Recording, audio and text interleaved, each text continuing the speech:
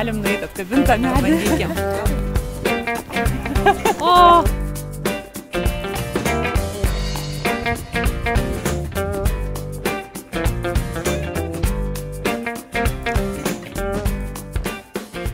We have some other things planned on the program today, which is a real bathing in quite a refreshing water.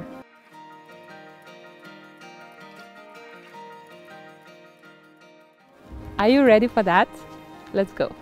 Guys, there is one thing you always need for the ice bathing, and that is a good friend of yours who will hold your hand during that not easy moment and will be with you when you will get out of the water and you will be excited about what you have just done.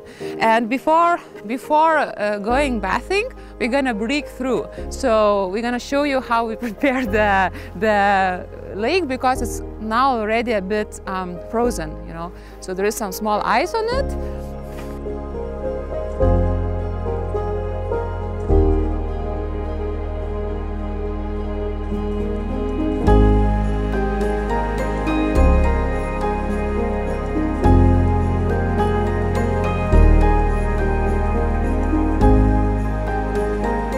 Okay guys, so this is the very moment. I would tell you honestly that my comfort zone is not very happy at the moment, but I know that it will be after the bathing.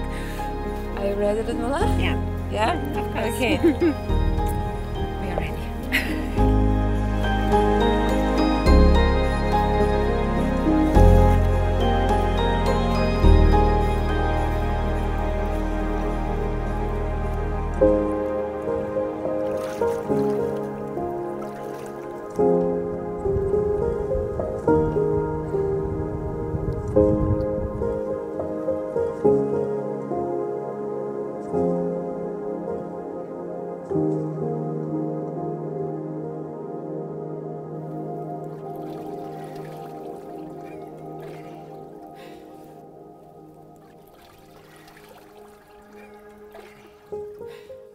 So guys, we just spent 2 minutes in the icy water.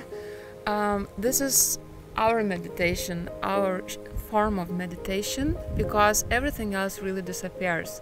What else to add, that it was way cooler before going into the water than now. Now it's okay.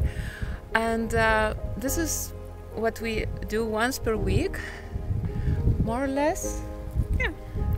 Yeah, and we like it. So this is what we like, but we don't say that this is for everyone. Paulus, what are you doing there? It's great inside, please come in. What can be better when after bathing in the cold forest, when after bathing in the icy water you come to the place and it's warm, it's heated, with 2 fireplaces with the candles on. So we are now enjoying hot tea and actually waiting till we're gonna start cooking dinner. And for the dinner today, the rooster soup. Look, I have a rooster on the cup as well, so it's so cute. And we're gonna try it. It's a traditional soup made by the master of the home. It's definitely the recipe of the house. Yeah, so just here everything is ready, standing on the table with the carrots, onion and other homemade products, even grown around the corner. If you are ready, I think we can go outside. We're gonna cook the soup on the fire. Tai dabar į puodą įdėjome žąsies taukų ir pripjaustėme svogūnų. Jie turi pakepti, kad būtų geltoni, gražūs, apskrudę. Va, jau jie taip gražiai labai kepa ir mes paskubėsime dėti morkas. Morkos yra žalios, gražios, iš mūsų daržo morkytės.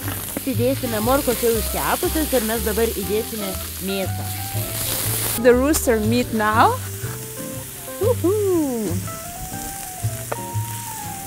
Which was actually ready before. Ready and cooked before. I like this idea that there is never too much of soup, because you always can share it with your neighbors and with your friends. Easy. Jie yra nevirti, žali ir beriame į puodą. So the raw cabbages, which Vida, she taught me that it's better to cut it in the cubes rather than the long pieces. So now we are basically waiting for the juices from the cabbages.